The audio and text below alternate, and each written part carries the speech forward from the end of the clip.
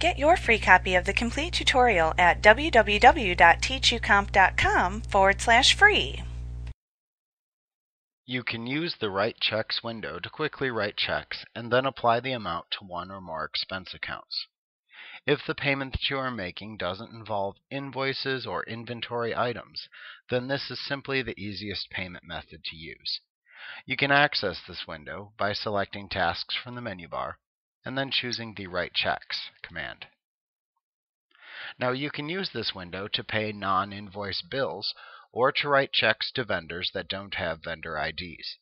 It is basically a simplified version of the payments window that allows you to enter check information without having to enter line item distributions.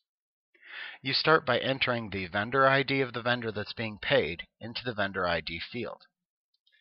Note that if you are paying a vendor without an ID, then you can leave this field blank and simply type the name of the vendor into the Pay to the Order of field. You can also enter in the address information for the vendor if they are not in your vendor list, using the Pay to the Order of fields as well. Now if you plan on printing this check, then leave the check number field blank. Otherwise, fill in the check number of the check that you wrote to the vendor. Then enter the date that the check was created in the Date field. Next, you'll enter the amount of the check into the Dollars field. Enter the account number from which the check will draw its funds by using the Cash Account field. Then enter the account that you will expense the payment to by using the Expense Account field. Now, if you need to split the expense between multiple accounts, then you can click the Split button. This will open up the Split Transaction window. In this window, you can split the value of the check between multiple expense accounts. You will simply click OK in this window to return to the check when you're finished. Note that you can also finish by entering a description of the payment into the Description field if desired.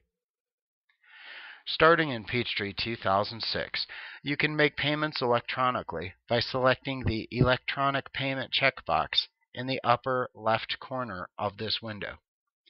You will notice that when you do this, that the check number changes to say Electronic and becomes grayed out.